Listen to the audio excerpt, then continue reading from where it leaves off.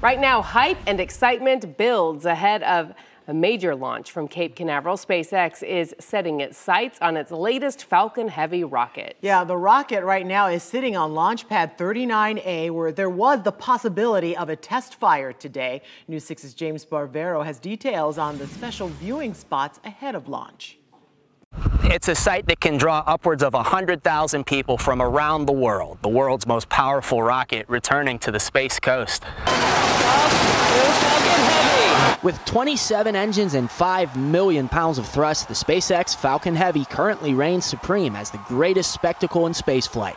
Last year's maiden launch attracted massive crowds not seen since the shuttle era.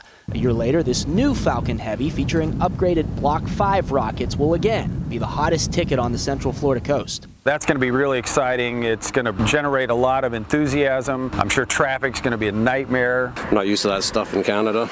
Al Jones is staying in Titusville by way of Ontario, Canada. Tonight he's viewing the rocket from the Canaveral National Seashore. The rocket's 3 cores are even more visible here from a public vantage point than the press site at the Space Center. The Seashore tells News 6 that just like last year, it will be open for the big launch. They really line up all the way along the main road out there and through here. Bring a big crowd and get everybody excited. Sunday's scheduled launch will be preceded per usual by a test firing of the rocket. All engines ignited while the rocket itself is clamped down to the pad. Here's what that looked like last year. Unlike the first time, the payload is not a second Starman flying off deep into space in Elon Musk's Roadster. SpaceX this time flying a satellite for Saudi Arabia. At NASA's Kennedy Space Center, I'm James Sparvero, getting results, News 6.